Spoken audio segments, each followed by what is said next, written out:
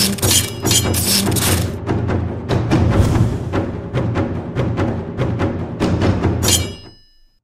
guys, welcome to another episode.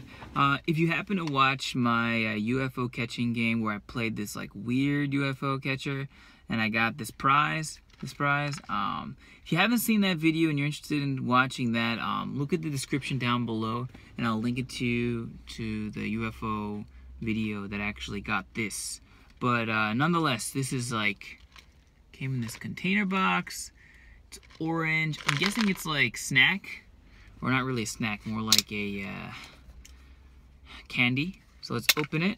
Whoa. So you open it by just kind of like a chest style, right? You open it up. Oh, and it comes in individual little candy packets. It's pretty cool. So there's 3 of these packets in there. Let's see. I might use this chest afterwards. Alright. So we have it. It looks like a triangle, sort of. So open it up. Oh, it's like little, I don't know if you can see this. Yeah, it's like little balls. All right.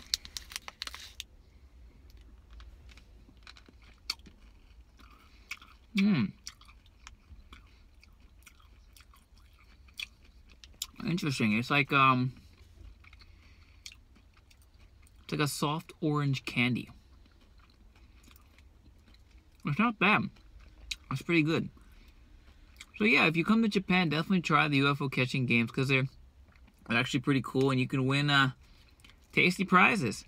Alright guys, if you have any questions about this video or any of my other videos or really anything about Japan in general, please feel free to comment down below. And I'll get back to you as soon as I can. Alright guys, bye.